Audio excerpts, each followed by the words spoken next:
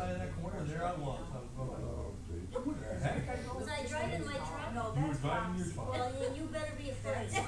Yeah, but he's His right. right and so Go there. It's going that way. It's his We're right. on that. What's right? What is right?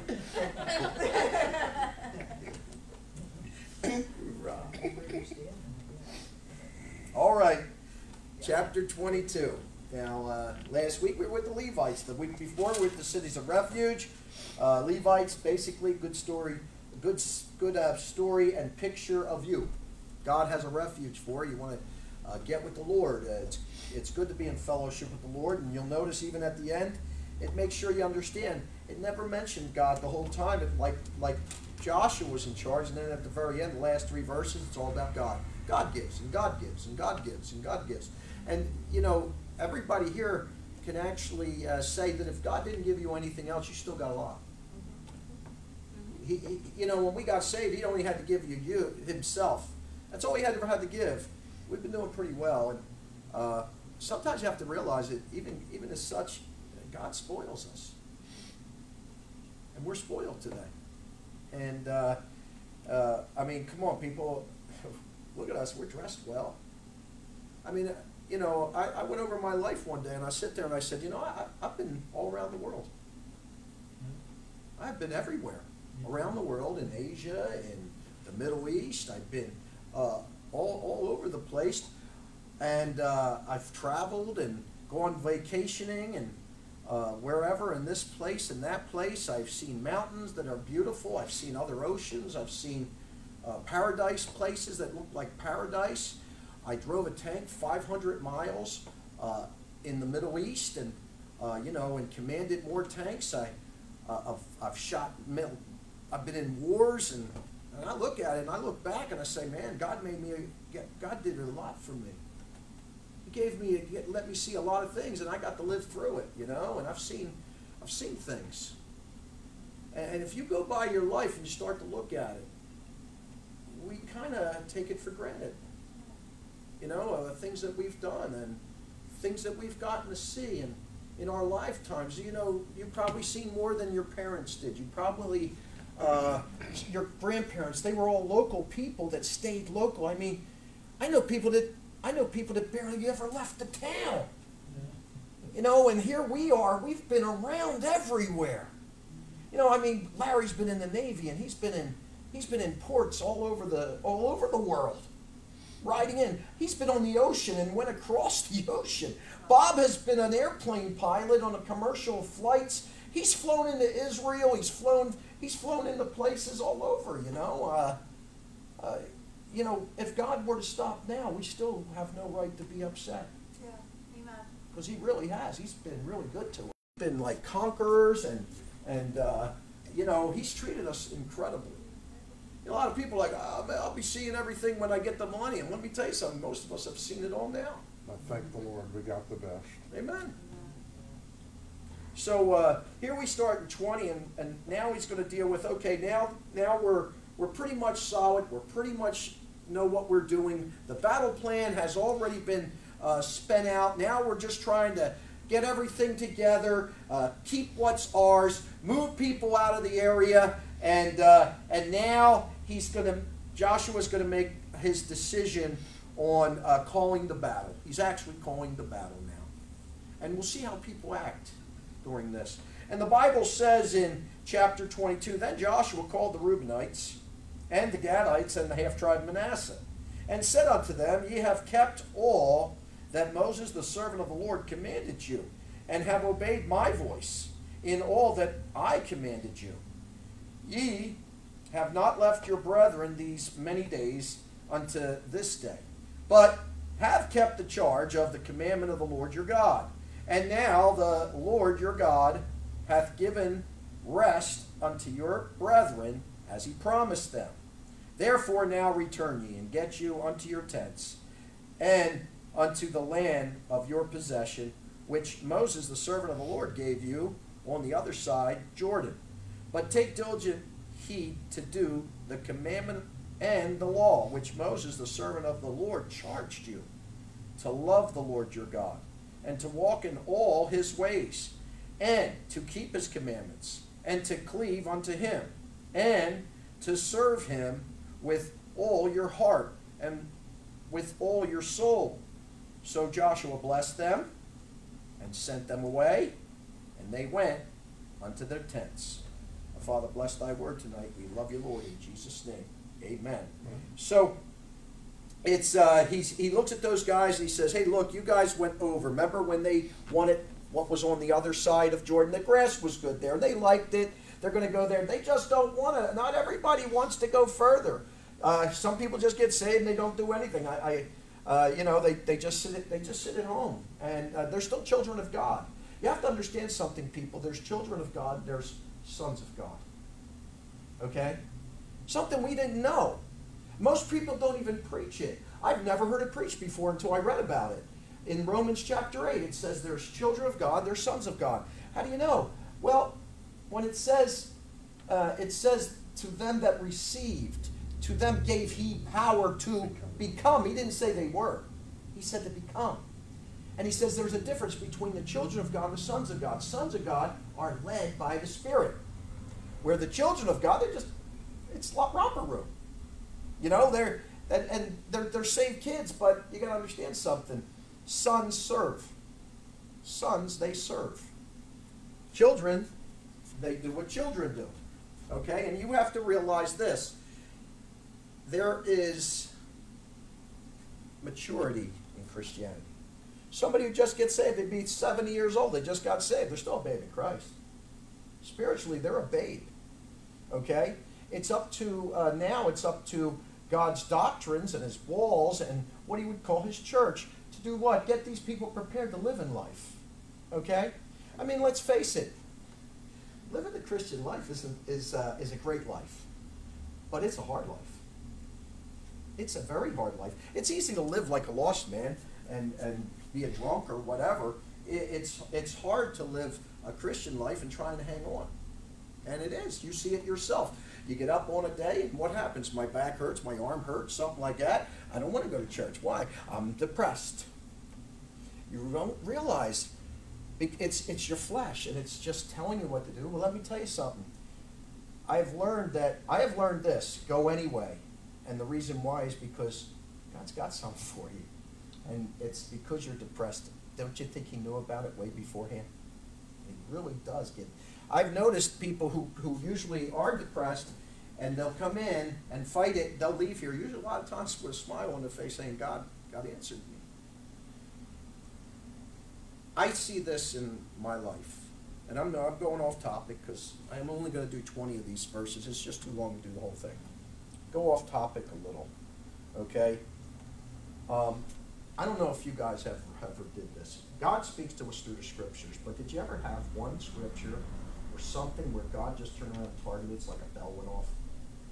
And you know you heard God's voice from either me or somebody in your life has spoken, and you're like, was that him or was that God?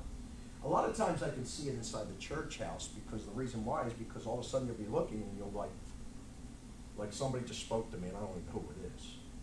But they did. And you know it's through the scripture, and then you start looking at it and you're going, yeah, that's part of my life. And you'll notice they're not every week. It doesn't happen like that. You should cherish those moments because you heard the voice of God. That's how I look at it, and I say, I heard the voice of God. And it sounded like, there's been times where it sounded like her voice. A few times it sounded like Larry's voice, but it sounds like their voice. Why? Because God uses people. God is a spirit, okay? A spirit has to have a host. That's why God uses people. Can you understand that? That's why he has preachers. That's why he has these things. And that's why he leads you. Those who are led by the Spirit, well, they're the sons of God.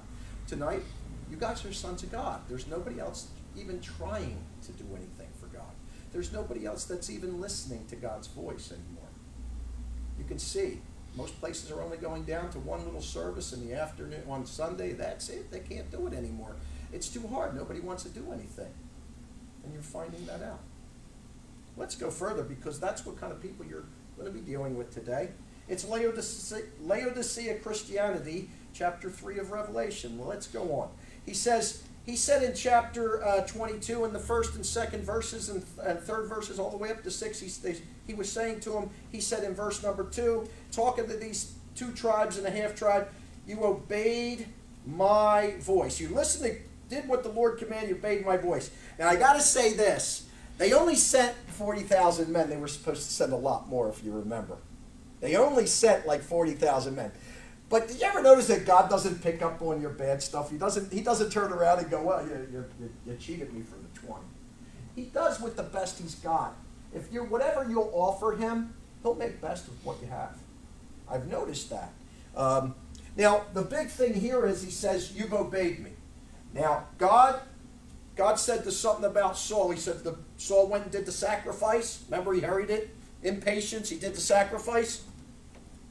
And one thing that the Lord says to him through Samuel, he says, the Lord would rather have obedience than sacrifice. See, if you were listening, you wouldn't have to do a sacrifice. Okay? But the big thing is for him to say obedience is over sacrifice. Well, that shows you right there that it's by faith and faith alone. And the reason why is because if he would rather have obedience over sacrifice, none of you have ever been obedient. You would have needed a sacrifice. But God would rather have you obedient than do a sacrifice. It just shows you how God is. Amen. So God would rather have obedience and sacrifice. And he says in verse 3, ye have not left your brethren in these many days unto this day, but you've kept the charge. You've charged in of the commandment of the Lord your God. Verse number 4, and now the Lord your God hath given rest unto your brethren. And now look at the next four words. As he promised them. There's the only guy that's a real promise keeper. All that other stuff was a bunch of phonies coming up with a bunch of phony organizations because they always think that, oh, we're going to get together and we're going to be able to do things. And they made something called Promise Keeper. And that was the biggest joke I ever seen. It was more idolatry than anything else. And we don't need a promise. Let me tell you something. What happens when you fail? And what kind of promises are you making? Worldly promises or spiritual promises? Most of the time when people get together, it's worldly promises, and it's like we're going to go take over the country again, and it's going to be political. I want you to understand something. God don't need you to be political. He needs you to be spiritual. Amen? And he does. Amen. So, he says, I'm going to give you rest. You know, God gives you. He gives you a place of rest. Didn't you ever notice that? He gives you a place of rest. Once you got saved, he gave you a place to rest in. Where is it? Well, you have one here. Nobody's going to harm you in here. He's got all kinds of places. Your house actually becomes a place of rest because now rest comes into your house. It's not walking the walls all the time. You don't have to be in arguments all the time. You know, most of the time you can just drop them because they're silly anyway most of the time. Amen. So, but he wants to give you rest. Go over to Ephesians chapter 2.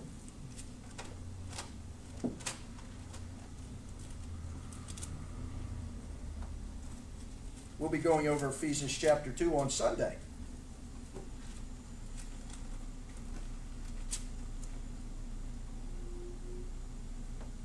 And in Ephesians 2, look at this, verse number, we'll start verse number 1. He says, and you hath he quickened who were dead.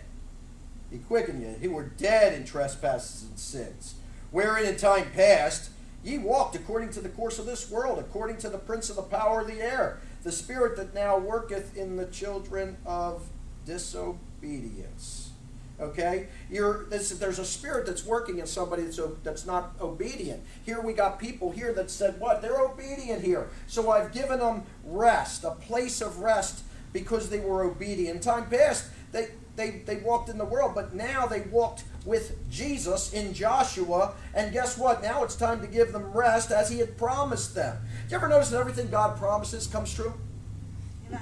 Everything you promise, maybe, maybe not, you know. But anything God promises, it's coming true. And you know something? It always comes true right on the dot, I've noticed.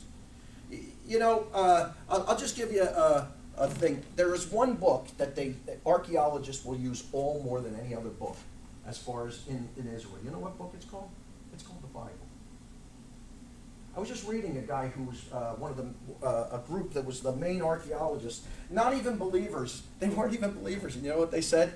They said the King James Bible was 100% correct in everything they went and looked at. I was astounded that they didn't even believe, and they did it.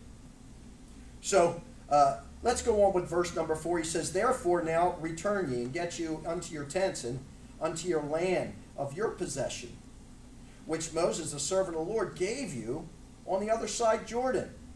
But," always that changeover, "but take heed to do the commandments and the law which Moses, the servant of the Lord, had charged you." Okay, he says he had charged you to do these things. Okay, what God gave you, he's saying, what I gave you, I want you to do something now with it. And he charged them. You remember the charges? Okay, go to Thessalonians chapter 5.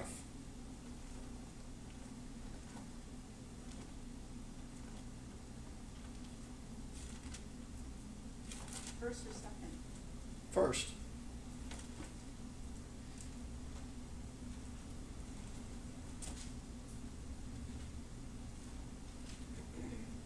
He'll give you one. He says to walk within the Lord, to love the Lord, to walk in his ways, to keep his commandments, to cleave, to serve with your heart. What are these things? Look at verse number 16. What was he going to do? Rejoice. Evermore. You notice how it says rejoice evermore. How many of you rejoice? Amen. How many rejoice? I mean, I can tell you right now, why not? I go outside your house one day and just sing. I do it. I like doing it. I mean, it makes my neighbor look over, but it's pretty cool. You know?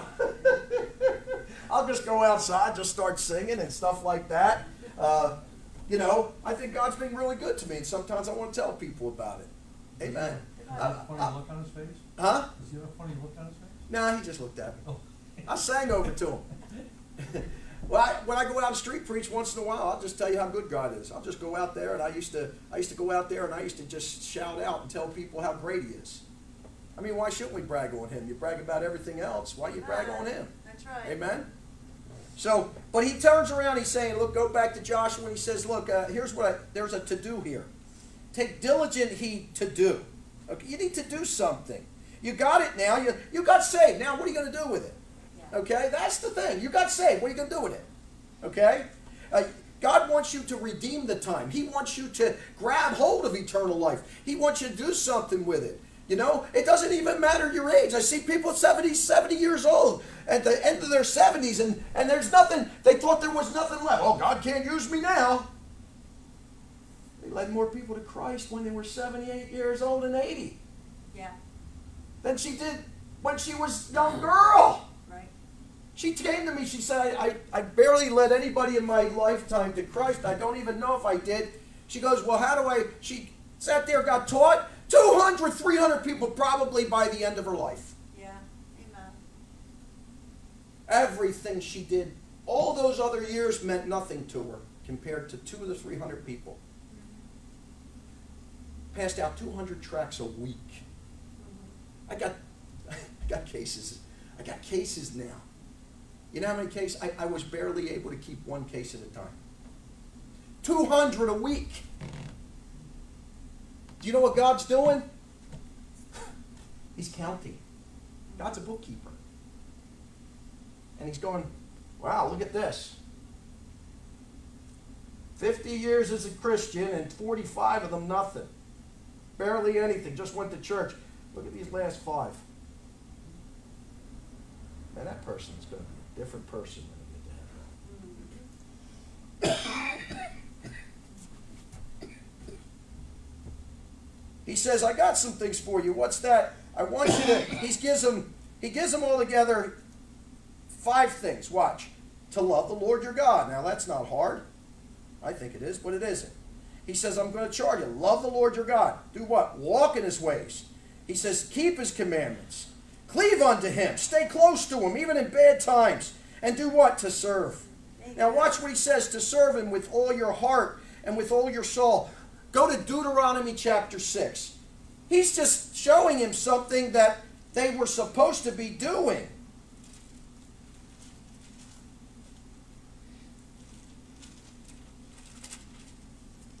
Deuteronomy 6. And look at the 4th verse. They were supposed to say this 3 times a day. Now watch what it says. It says, "Hear, O Israel, the Lord our God is one Lord, and thou shalt love the Lord thy God with all thine heart, and with all thy soul, and with all thy might." That's your body, your body, soul, and spirit. It's everything. Your heart is your body, your soul is your soul, and your strength or your might, that's your spirit. You're going in your spirit. It's God wanted you to do. Now, they were supposed to say, and this is, people bring this up, it's called the Shema. If anybody brings that up to you, that's what it is. It's right there. Deuteronomy chapter 6, verse 4 is the Shema. S-H-E-M-A. I guess, I don't know. But that's what he's talking about. They were supposed to say it 3 times a day. Okay? Now, go back to Joshua 22, and what does that last say? Cleave to the Lord, and to do what? To serve Him with all your heart and with all your soul. God knew what He was doing. If you were doing what He told you back in Deuteronomy chapter 6, they would have been like, "Oh yeah, that's right, we're doing that every day." Amen. So what Joshua would do right afterwards and explains to them, he does what he should do. He blessed them. Go with God when they walk out. Blessing somebody. Hey, look, you ever hear when somebody sneezes, people say, bless you, right? Okay? Who's blessing them? Do you say God? Because I got to tell you something. 10 years ago, I used to always hear the Lord bless you, God bless you, or something like that. Usually when I'm sitting in a place, I never hear it anymore. You know what I hear? Bless you. Just so you know, when somebody says bless you, that means you bless you. You bless them. Because you didn't put God in there. And that is the proper verbiage is you bless. So it makes you think, what's that? Why don't you say God bless you? Amen. Start saying the name. Why? Because the world is getting you attuned and trained not to. Don't be of it. Just something to think about. Something practical. So Joshua blessed them and he sent them away, and they went unto their tents. Okay, just went back to their place. It wasn't talking about going to the hotel room or nothing. Verse number 7. Now, to the one-half tribe, Moses had given possession of Bashan. But unto the other half thereof gave Joshua among their brethren on the other side Jordan westward. And when Joshua sent them away also unto their tents, then he blessed them. And he spake unto them, saying, Return with much riches unto your tents, and with very much cattle, with silver, and with gold, and with brass, and with iron, and very much raiment. You got a lot of clothes. Divide the spoil of your enemies with your brethren. So I mean, I got to tell you, man, right there, God's turning around. He says, hey, look, here's some riches. He's sharing it. If you were to, look, I've been in war. We found $650 million in Iraq behind walls that Saddam and his family had at the palace. $650 million in cash was there. You know how much we got? None. I got to tell you, I have no idea where that money went. Oh, I bet you do.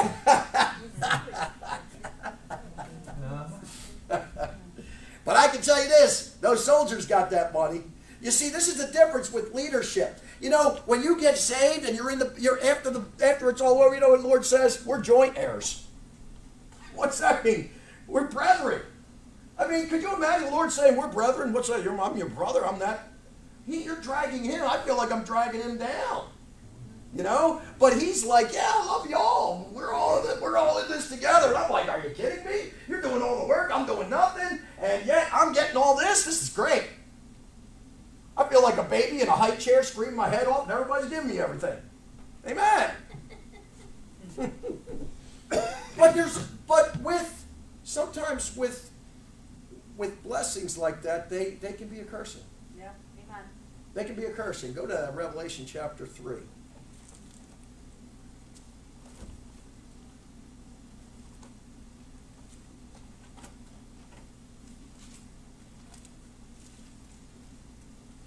Now, Revelation 2 and 3 are both about church ages. They're local churches, but they're also ages, a picture of church ages. Okay, and you're in here. Just so you know, the church we're in, it's in here. Okay, it's in chapter 3. And I'm going to explain our church, and this is what has happened. Look at verse, we're going to start in chapter 3 and looking down at verse number 14. This is the church age you're in. I didn't say it's you. I said if you take the whole church as one body, which we are today, this is the church you're in. This is how it operates. It says, and unto the angel of the church of Laodicea, the messenger, the preacher, or whoever, he says, right. These things saith the Amen. That's Jesus, the faithful, the true witness, the beginning of the creation of God. I know thy works. We actually work. Our church works. That thou art neither cold nor hot. I would thou wert cold or hot. I'd rather have you not do anything or be on fire. But he says, so then because you're lukewarm. You're lukewarm. You're on, you're off. You're not even on or off. You're halfway. You play the game halfway. You're not in it. He says, you're neither hot, cold, nor hot. He says, I will spew thee out of my mouth. I feel like throwing up. Why is that? Because thou sayest. We as a church, we got a problem with our mouth, obviously. Thou sayest, I am rich, and increased with goods, and have need of nothing. We're a bunch of braggers. And knowest not that thou art. You don't even realize, God says, that spiritually, you know what you are? You're wretched. And you're miserable. And you're poor. And blind. And naked. And he says, I counsel thee to buy of me what? Gold tried in a fire, that thou mayest be rich and white raiment, that thou mayest be clothed, and that the shame of thy nakedness do not appear. And anoint thy eyes. We want you to see rightly. See the world as it is with thyself, that thou mayest see. You come in here and you get a preacher up here, and you know what happens? You got a preacher in here who reads this book. And when something happens out there and it starts to come in here, your preacher should be getting up and saying, that's a lie! And telling you what the truth is. You may not want to listen to it, but he should be telling you. What is this stuff? Get the masks off. It's not real. That was the first thing some preachers did say. Very few. But they should have been saying that. Our people should be safe. We have the Lord. Amen? What do you think? Now think about this. Now think, if the world was saying that the spreaders were in the churches, did you notice that? The spreaders are in the churches. They're spreading events or whatever, like that. You think, now a real true church with God's kids in it, you think that God's going to allow that to happen? No. And it didn't. Isn't that something? It didn't happen, and they're just a bunch of people with big mouths just talking. Amen. Sometimes their mouths have to be stopped. Sometimes you just got to turn around to somebody who's a big mouth liberal and just say, shut up! I've had enough of you. Shut your mouth. It works. Believe me, I've done it. You're still standing. Well, you got to understand something about those people. They're a bunch of wimps. Yes, that's for sure. Liberals are wimps, people. They don't fight themselves. They fight dirty. Yeah. The only thing they listen to is a punch in the mouth because they're a bunch of wise guys. Amen. I'm sorry, but violence is the only way with them.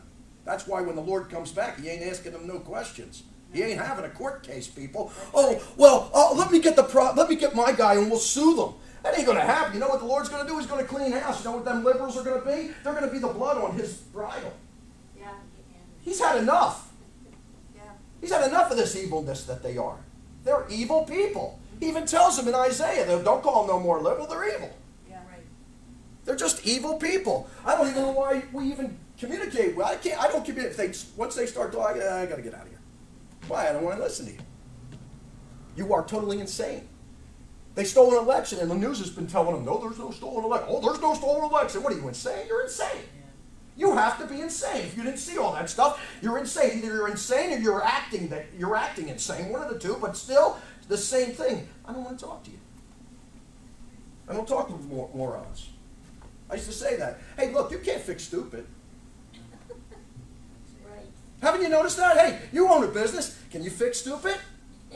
No, you can't fix stupid. Some guy who's been living here for 20 years and can't find Main Street. I mean, come on. The delivery driver can't find Main Street. He's just stupid. He's been here his whole life. He's stupid. You ain't going to fix that. It's sad. Amen. It is. It's a sad day. You can't even find good workers. Why? Because they're all, I swear, they're all stupid or something. I ain't saying it, but it's true. I listen. I sit there and I listen. I'm like, they didn't just say that, did they? We're living in some strange place, man, I feel like.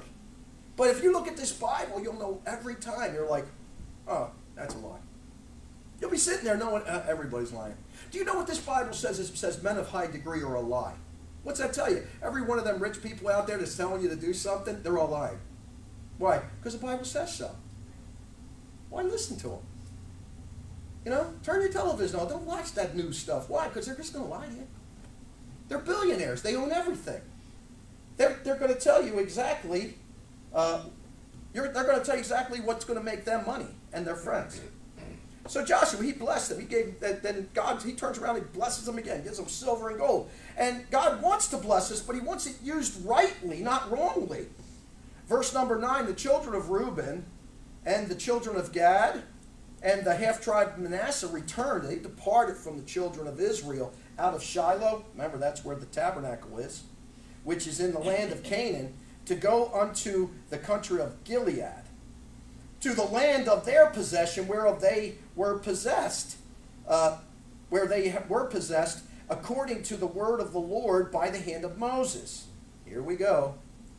And when they came in unto the borders of Jordan, that are in the land of Canaan, the children of Reuben and the children of Gad and the half-tribe of Manasseh built there an altar by Jordan, a great altar to see to. Now, it's first time they go back. What happens? Oh, let's do something stupid. And they go and build an altar. God says, hey, look, when we get into the land, there's only going to be one altar, and that's going to be my altar. Okay? And of course, it's let's go have an altar. You notice who's involved? It's that one guy, Reuben. I mean, Reuben is the oldest, but it seems like in this Bible, Reuben like is the ringleader of those who like to fall. That's him. He's the ringleader. Like if there's remember when they were in the desert and all of a sudden somebody said, well, why is Moses all in? Why is he the boss? We got God too. Well, Reuben here, he should be the boss. We're from the tribe of Reuben, and all of a sudden they start going against the Lord, and somebody comes up with a censer, of course, and theirs is a better censer than Aaron's, although Aaron's is the one the Lord gave them. So the Lord says, hey, why don't you bring all your censers out here? I thought it was stupid. I got to tell you something. That's where I go like, well, there's some stupid people in the world. Aaron's in charge. Moses, they saw all these things. And he says, hey, why don't you bring your censer? I got to tell you something. If Moses would have said that to me, I'd have been like, nope, don't got one. Why? I ain't stupid. I seen what God did to Pharaoh, and I'm not having that happen to me. Right. Amen? Amen. So, Korah, who was a Reubenite, they go back out there, and guess what happened? I mean, all the Reubenites, Dathan and Babiah, Dathan was there. And what happens? They all die. They all die. Why? Because they thought they were better than what they were. I mean, look, we have these things, people. It's called critical people. Why is he the preacher? Well, he's been there for a while. Why is he the guy? Well, if he wasn't, God would get rid of him. Do you realize that? If God get rid of him, you know? Or you'd see it. I mean, if you're in a real Bible-believing church, and I've seen guys be like Saul, and they're very bitter. And you know what usually happens? They're usually preaching to his wife. I've done that a few times because I was a Saul. Amen. I've had my time. I was not successful coming in. It took 5 years just to learn how to speak to people rightly. I thought everybody should be a soldier and I should tell them what to do. Why? Well, you got to understand, people, I had 25 years of that. In the end, the only person I'm talking to is my wife, and my wife and 2 other people, and they were all women. I learned how to be a pastor because no men would come into the church. And I had to pastor the women. I had other pastors telling me I shouldn't even pastor the women. I was like, why not? They're there. Right? They're who shows up. And it was all women all the time that I had. I had like maybe 1 or 2 guys, and it was all women. And I still do that today. And, but yet, I look at things and I say, God was he was just teaching me a lot of things. And God's still teaching every one of us and every one of you. Amen. You know when he's going to stop teaching you? When the rapture comes, you dead. And he's not stopping to teach us because we go into the millennium, and guess what you're going to do when he gets to the millennium? You're going to be being taught again the whole time. Amen. Well, with this screwing up, just to show you some things go back to Joshua chapter 15.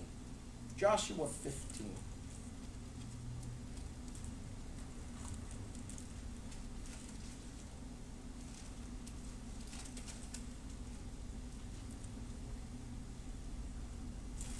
Just a few back.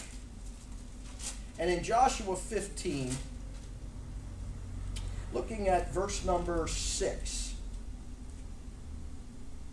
Now, watch this, what happens. He says, and the border went up to Beth Hoglah and passed along by the north of Beth Arabah. Okay, this is, and, now watch. And the border went up to the, look what it says, stone of who? Bohan, the son of Reuben. Okay, now go back to this in verse number 10. And he says, and when they came unto the borders of Jordan, that were in the land of Canaan, the children of Reuben and the children of Gad, the half-tribe of Manasseh, built there an altar by Jordan, a great altar to see to. You think maybe that's the stone? That's where it's at?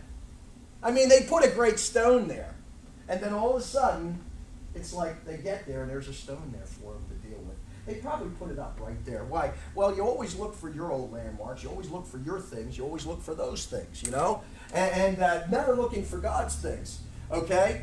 And look at verse number 11. And the children of Israel heard say, behold, the children of Reuben and the children of Gad and the half-tribe of Manasseh have built an altar over against the land of Canaan in the borders of Jordan, at the passage of the children of Israel. Okay, they're calling the congregation out. Come on out. We got some things here. And they start, I guess what they're saying is, over on this side of Jordan, we don't have a tabernacle, I guess, so we're going to have to do something for ourselves here. Isn't that what they did when it split in half? 2 tribes in the south and the rest of the 10 up north. And you know what happens? They get up there and they start their own religion. They take 2 calves, put one in Dan and one in Gibeon or something like that. And what do? Bam! They start a new religion up. Like they're going to compete with God. And that's the worst part, is they use His name. You ever see that today? I mean, there's a religion out there that is people are going to hell left and right in it. My father was this, my mother was this, so I'm going to die this. And they got a whole religion going, and they use Jesus' name, and they're sending people to hell. Yeah. Right down the street. They got a store in every block, people. That's not the right plan of salvation. Well, when you got saved, did you have to do tic-tac-toe 3 in a row? No, you don't do that. You have to take Jesus into your body. You never took a piece of bread or a hooch and put some liquor inside you to get it. How'd you get Jesus inside of you? You just believed on Him. Amen?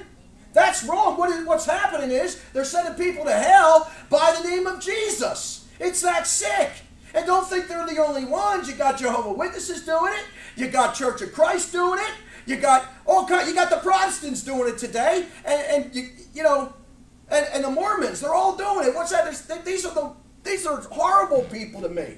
Why? You're taking Jesus' name and sending people to hell through it. Yeah. You know what they got? They got another Jesus, but you got to understand something, people. Not everybody realizes that. Yeah. You go after the weak-minded. You know, the delivery driver doesn't know what Main Street is. And now he gets tied up in those things. And you know why he does? Because he doesn't really know God. He just wants to get by on it. You don't think if you really want to know God, God's going to say, hey, wait a second, that's wrong? Let me ask you something. When you guys talk to people, and I mean Christians, and I know you do, you ever notice that you're talking to them and then all of a sudden it's like, oh, you hear something out of their mouth, you're like, ooh. Yeah. That's not a God. Where'd they get that from? They got it from a man. That's where they got it from. They got it right from a man. And they just keep repeating it. It just keeps getting repeated. Next thing you know, that comes a doctrine. You got people going to hell because of it. It's true, people. And that's what happens with this stuff. They start rearing up altars. We're rearing up altars.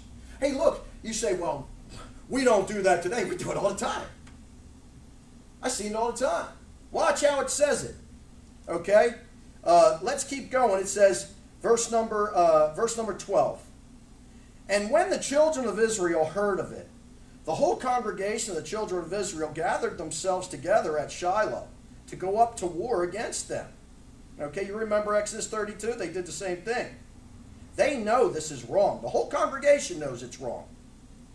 Verse number 13, and the children of Israel sent unto children of Reuben, and to the children of Gad, and to the half-tribe of Manasseh, into the land of Gilead. They send Phinehas, the son of Eleazar, the priest. You know what? With him 10 princes of each chief house, a prince throughout all the tribes of Israel, and each one was an head of the house of their fathers among the thousands of Israel. So God said, Joshua says, hey, what? Let's send somebody there. Who are we going to send? Phinehas. You know what Joshua said? That's good, man. You remember this guy, Phinehas? Okay, in Numbers 25, you remember Numbers 25? There was a girl, a Midianite girl, and God said to them, he said, don't marry the Midianites after Balaam had told Balak, send your women over there and go fornicate with Israel and get them to marry you. That way we can get them from inside to be cursed, because God doesn't want them unequally yoked. Okay? So they go in there to see the Midianite girls, and what happens is one of the guys takes a Midianite girl and brings her into the tent, and you know what they're doing in front of everybody? They're fooling around. They did it right in front of everybody. How do you know? Well, Phinehas, the priest, he grabs a spear, a javelin, and he goes over and he kills both of them with a javelin, with one stroke. Now, how can you do that? Yeah. Together. You get it? See, when you're mature, you can think of these things. When you're not mature, you can't think of these things. And when you're mature, you can handle these things. And when you're not mature, you can't handle these things. Do you understand what it is to be mature? Obviously. You see? And that's what happened with Phinehas. And Phinehas turns around and he stabs him right through while they're in the very act of it, doing it in front of people. And this is how bad it can get. That is how bad it can get.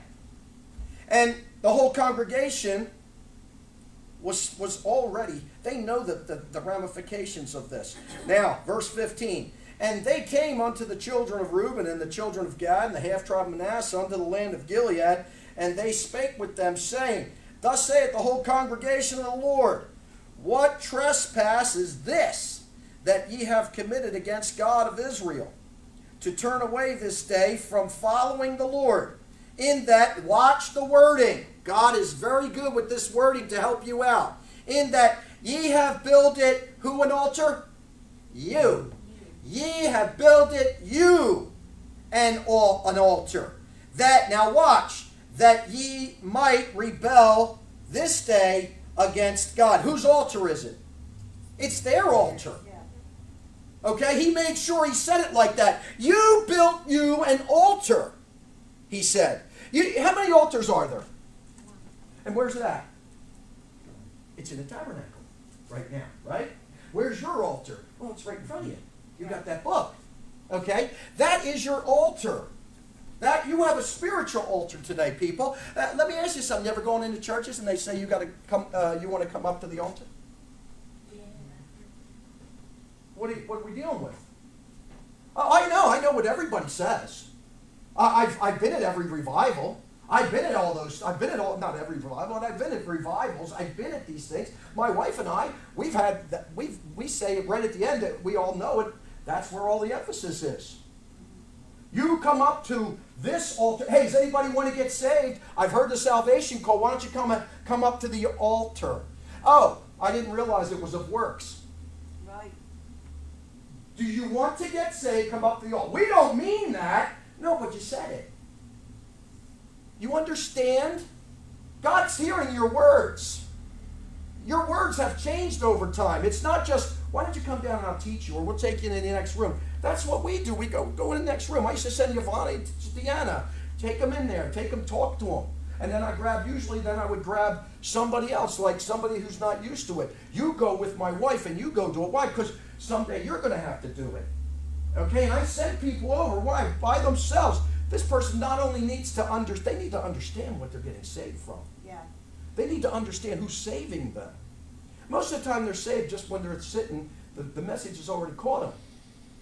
But you have to understand they're emphasizing and emphasizing, come up and come up and come up, what, to an altar. So you can get right? Is that how it works? Please show me the Bible verse where it does. It doesn't work that way. Right. It's all where? These words are spirit. These words are life. Where's it all going? Where do you get right with God? Yeah. For with the heart a man believes unto righteousness. It's with the heart, people. Him being convicted in his heart. But what are these guys falling down from? Because their flesh can't hold them up anymore because the flesh is weak. And when that spirit, look, it works both ways, people. They went to sleep. Why? The flesh was weak. The spirit was willing, but the flesh was weak. It's the same thing. Look at the other way. Okay? The flesh is still weak, but the spirit is not. You just have to push it a little bit, and you'll fall down. Why? Because the spirit wants to be with God, but this flesh makes you go to the ground. Amen. Amen. So he says, ye have builded you. It's your altar. Okay? Verse number 17. You build it so you can rebel against God. Is the iniquity of Peor too little for us, from which we are not cleansed until this day? Although there was a plague in the congregation of the Lord, but that ye must turn away this day from following the Lord, and it will be, seeing ye have rebelled today against the Lord, that tomorrow we will be wroth with the whole congregation of Israel. They're using, I mean, come on, people, using God's name to have an altar here, okay? Do you understand that some people will say this isn't a big deal, but then they don't, then they read the Bible, and the Bible says something like a little leaven. Yeah. Leavens the whole lump. You just put a little bit in, you leaven the whole lump. I mean, I see it all the time. People like, look at some of the things Galatians said, if you add one thing, it's not salvation anymore. So now you got people who go around telling people, well, you need to get baptized afterwards. You get saved, but now you need to get water baptized afterwards. Is that true?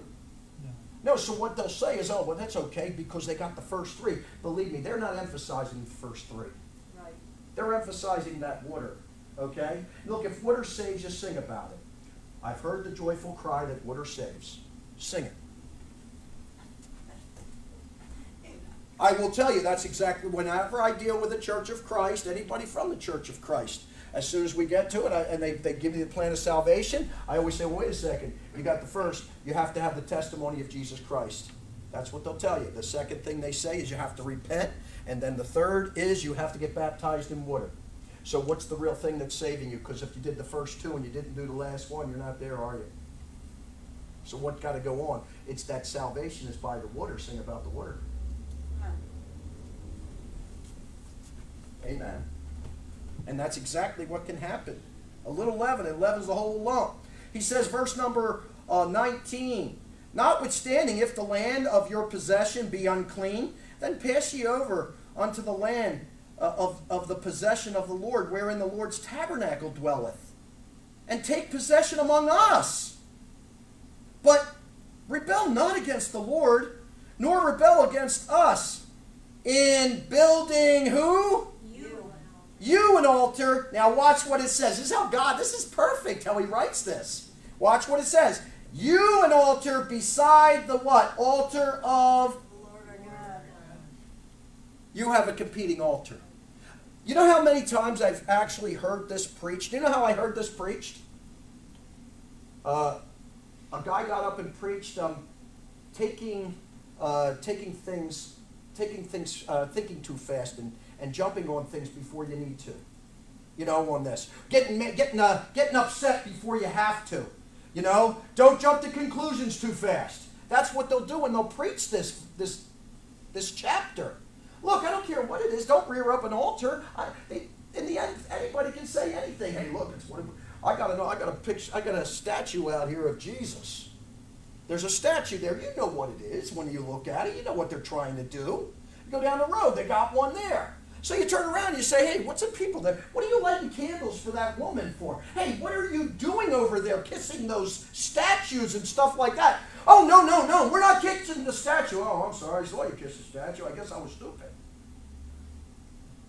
And then the next thing out of their mouth is, we're doing it to what it represents.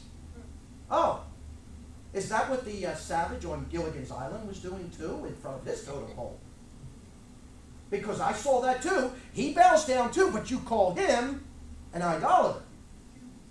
Now let me ask you another question. If somebody comes in from deep darkest Africa, never seen any of this stuff before, walks in and he sees you kissing the statue, lighting candles to the statue, getting down before the statue, is he not going to say that's your God? Yeah, right? Yes. What's different between him and you? He does the same thing in Africa. He does the same thing in Hindu India or wherever. He does the same exact thing. It's what he looks at and he says, hey, what's the difference between them and us? I guess I can do this one too. I'll be here next week. I can bow down to all your statues too. And you know what the thing is? He'd be accepted in that place. And he wouldn't even know Jesus Christ. But he could be accepted right in there. It's called idolatry, people. And it's coming into our churches too. And that's what we got to keep out. I don't have a problem with somebody coming down. Don't be afraid to come down. But make sure you understand what it is. You're not coming down here to worship a piece of wood. You're just coming down to pray. Right. That's all you're doing. If you want to sit there, go ahead and sit there and pray. I'm not going to call you out and bring you down. Why? That's stupid. Yeah. I wasn't up here to do that. You know, when a preacher is calling you out from out there and he's trying to get you up here or something like that, you realize he's trying. Now think about this. Please, this is weird stuff. Deanna, please come up here for a second. Come here. It's a demonstration. Now, I know you got a dress on, so you don't have to do it, but just bow down there like you're praying.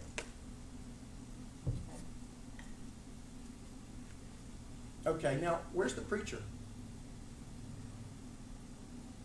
Who's she bowing to? You. He's getting a good amount of authority, isn't he? Nobody ever thinks of that. There's the preacher standing up, and the people are coming. You can go down, sit down, and don't talk anymore.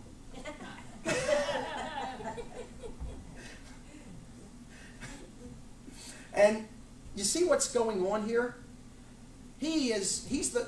If you ever notice, there's always these certain preachers who keep pushing that altar and pushing that altar and pushing that altar, and where are they standing? Yeah, you're at the top.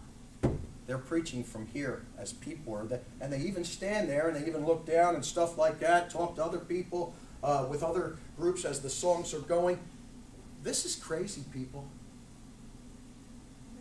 You can't see it. I bet you every one of you see it right now. You saw it.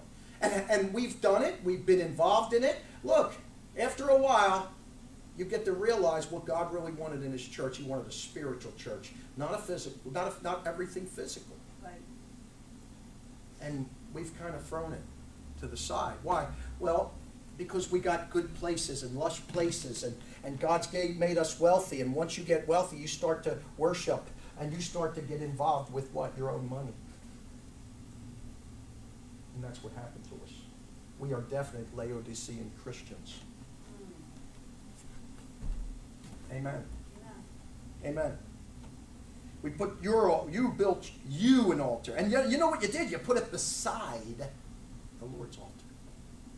You put it beside the Lord. You're using God's name at the altar, I bet you. There's a thing here. It's what? Your altar versus God's altar. Which one do you care about more? I care about God's. That's why I ain't playing that game. I haven't gone. I've been staying away from meetings, and the reason why is because that always leads to something else. And I went to a preacher's meeting just a little while ago, and you know what happened? There was 3 preachers. 2 of the preachers, one preacher got up, he just preached the message, he was done, it was a good message. Next preacher got up and he got up there, and you know what he did? He talked about Hebrew the whole time. And then another guy got up and he talked about, you know what they said? If you never went to Jerusalem, your ministry might not be complete, because his was complete when he went to Jerusalem. And he asked me if I wanted to go, and I said, no, why would I want to go there? God's not there. And he said, what do you mean? I said, Jesus walked out, and he said, your house is left desolate unto you. And then they came in 70 AD, and what did they do, Bob? Destroyed it. Everything gone. And when he comes back in, it's going to get built up, and I'm going to be right there. I get to see this stuff. Why? Because I got the right guy. Yeah, amen. And I want the right guy in there. I could care less about Netanyahu and all those others, man, Begin and all of them. They don't bother. They're nothing to me. I care about Jesus Christ. It's his land. And when he gets back in there, I want to be right there watching this whole thing. Why? Because that's been mentioned in the Bible over 300 times, and I want to see it. And I will see it. Every eye's going to see it. And he'll take those steps. When he comes into that land and he starts to walk up to that temple, man, he's going to walk up, and he takes his step, and he can take his good old time too and walk up there. And then I can see him walking up, and for some reason now all of a sudden that Ark of the Covenant, it's back. It's there now. It's there. And he comes walking up, and it's only like, so big and so tall like this, and he comes over and he looks, and then he turns around and he puts one hand on one cherubim, he puts the other hand on the other cherubim, and he sits down right there on that little box, and everybody goes, I thought he'd have a big throne. And he turns around and he says, it's the small things. See, you were looking for big things and not realizing that God's throne on earth is a little box that big, and he can hold all power from that little box that he's sitting on. Yeah. And when he sits down, do you know what everybody's going to say? Absolutely nothing, because every voice will be stopped. Right. At that moment, you have nothing to say, because he is worthy to sit on that throne, and he deserves it, and it's his. Yes. Amen. And the only thing we can say is, just go like this. It's the great day when he shall come in his glory and sit on his throne. Right. And the throne of his glory. Amen. There's a real altar.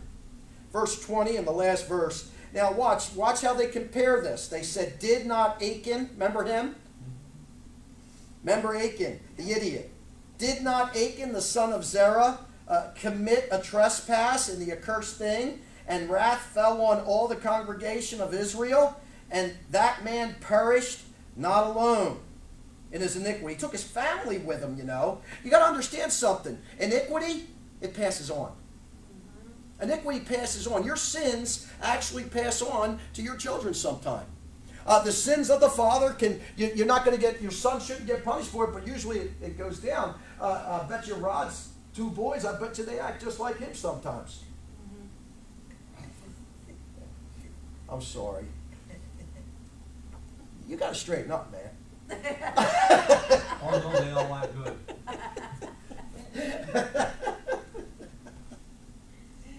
Amen.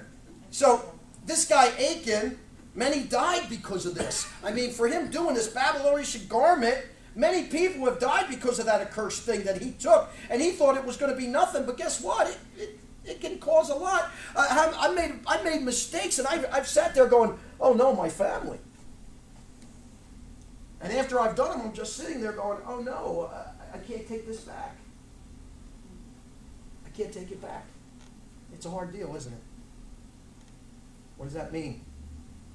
That's why you need to be in touch with the Lord. If any big decision, don't make them fast. And don't ask stupid people what to decide. Go to the Lord first. Ask Him first. Ask Him first. See if He sends somebody your way. Don't go around asking. Just ask Him. Let somebody come your way. What I've usually found out is when I've asked the Lord, He sends somebody, and somebody starts talking about it without me even thinking about it. I'm just like, okay, keep going with that. And He'll say it. I'm like, all right. I don't even tell Him or nothing, and I go home and I say, I think the Lord's telling me this, and then I throw out some or a fleece or something, and bam, Lord's answered me. I always answer. I try to get yes or no answers. Why? Because the Urim and the Thummim. Ask God simple answers. Don't ask Him too hard answers, because now you're asking for paragraphs. You know how hard it is to find a paragraph? But it's sure easy to find yes and no, isn't it? Be simple concerning things. Why? Wasn't Jesus simple? You see the answers He gives? Very simple, very easy, very concise with things. You don't see Him talking about elaborate science or something. He comes down to the easiest level. Why? Because look who He's talking to, a bunch of dummies like us. And He has to communicate with us. And it's tough sometimes because we got these heads that are, I mean, I swear, God, the hardest bone on your body is your forehead. You know why? I don't know, but I can tell you this, it sure is, isn't it? Because nothing wants to penetrate. Amen. So that's what we got. Next week we'll get into the rest and what happened. The response to this thing is what we'll get in after this. Remember, it was Reuben, and if you look at the last verse, they called this altar Ed. Ed. Isn't that great? Ed. All right, let's pray. Father, thank you. We thank you, Lord, for the good teaching, Lord Father. We'll get part 2 next week. Thank you, Lord, for talking to us. Thank you, Lord. Everybody in here got woken up, Lord Father, to something. We want to thank you for it, Lord God. Ask you, Lord, and say, Lord, help us from it, and help those that we deal with from it, Lord Father. We're not going to pick on them. We just like to see it not happen. We thank you in all you do, Lord, and we love you in Jesus' name. Amen. All right, we got a lot of people on, it looked like. Well, Maggie's on. Hey, Maggie. I know Marilyn's on. How you doing? And Roxanne is on. Say hi to Roseanne. She's mad. She'll be mad at me or something. All right. Who else I got? Nobody.